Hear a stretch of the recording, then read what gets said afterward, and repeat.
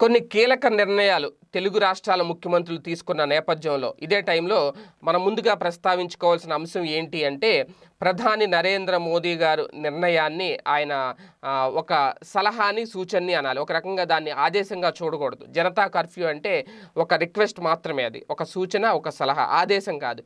ఆదేశం అయితే జనతా కర్ఫ్యూ అనరు, కంప్లీట్గా కర్ఫ్యూ అంటారు. స్వచ్ఛందంగా ఎవరికి వాళ్ళు కర్ఫ్యూ నిర్వహించారు. నిజంగా జనతా కర్ఫ్యూ సక్సెస్ఫుల్గా విజయవంతం అయ్యింది.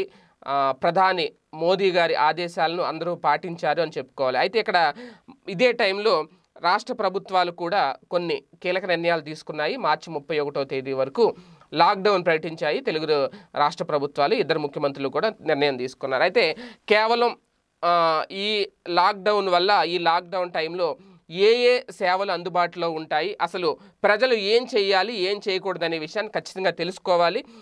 అయితే ప్రభుత్వాలు చెబుతున్న దాని ప్రకారం చూసుకుంటే ఈ లాక్డౌన్ నేపథ్యంలో ఎవరు ఇళ్ల నుంచి బయటికి రాకూడదు, ఎమర్జెన్సీ సర్వీసులు మాత్రమే అందుబాటులో ఉంచుతారు ప్రభుత్వాలు కూడా. అయితే ఇక్కడ ప్రధానంగా తీసుకుంటున్న నిర్ణయం ఈ లాక్డౌన్ టైంలో రాష్ట్ర సరిహద్దులను కంప్లీట్గా క్లోజ్ చేసేయడం. రవాణా సౌకర్యాలు పూర్తిగా క్లోజ్ అయిపోతాయి అన్నమాట. అంటే అత్యవసరాలు తీసుకొచ్చే వాహనాలను మాత్రమే అందుబాటులో ఉంచుతారు. ప్రస్తుతం రాష్ట్రం మొత్తం లాక్డౌన్ ప్రకటించిన నేపథ్యంలో ఎలాంటి సేవలు ప్రజలకు అందుబాటులో ఉంటాయి అనేది ఒకసారి చూసుకుంటే ఆసుపత్రిలో అత్యవసర విభాగాలకు సంబంధించిన సేవలు మాత్రమే ప్రజలకు అందుబాటులో ఉంటాయి. మిగతా సేవలన్నీ రద్దవుతాయి.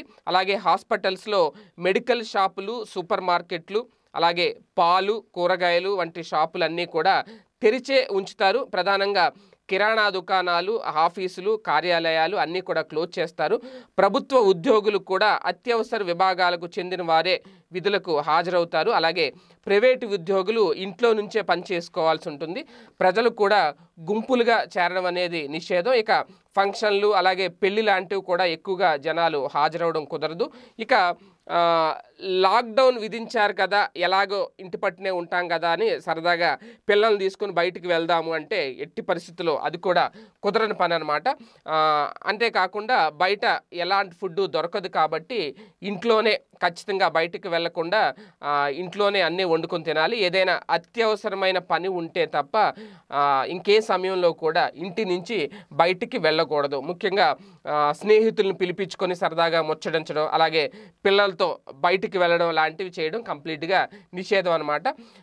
ఎంత విసుగు అనిపించినా, ఇంట్లో ఉండడం ఎంత కష్టం అనిపించినా మనల్ని మనం కాపాడుకోవడం కోసం ఈ లాక్డౌన్ ఉన్న టైంలో మనం సెల్ఫ్గా కొన్ని కీలక నిర్ణయాలు తీసుకోక తప్పదు. అందుకే ఇంట్లోకి సరిపడా సరుకులు, అలాగే అత్యవసరమైన మందులు, ఇంకా కొవ్వొత్తులు ఇలాంటివన్నీ సమకూర్చుకోవాలి. నిర్ణీత సమయంలో బయటికి వెళ్లాల్సి ఉంటుంది, కానీ అంతకు మించి ఎప్పుడు పడితే అప్పుడు బయటికి వెళ్ళకూడదు.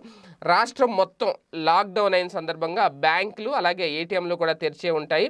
ఇన్సూరెన్స్ సంస్థలు, అలాగే పోస్ట్ ఆఫీసులు, టెలికాం సేవలు అందించే సంస్థలతో పాటు పెట్రోల్ బంకులు, అలాగే సిఎన్జి బంకులు కూడా తెరిచి ఉంచాయి. ఇక ఎల్పిజి గ్యాస్ సేవలు, మెడికల్ షాపులు, హాస్పిటల్, ఇలాగే నిత్యావసర వస్తువులు విక్రయించే షాపులు, పండ్లు, కూరగాయల షాపులు ఇవన్నీ కూడా తెరిచి ఉంటాయి. కానీ సాధారణ పరిస్థితుల్లో ఉన్నట్లుగా ఎక్కువ మొత్తంలో అయితే షాపులు తెరిచి ఉండవన్నమాట.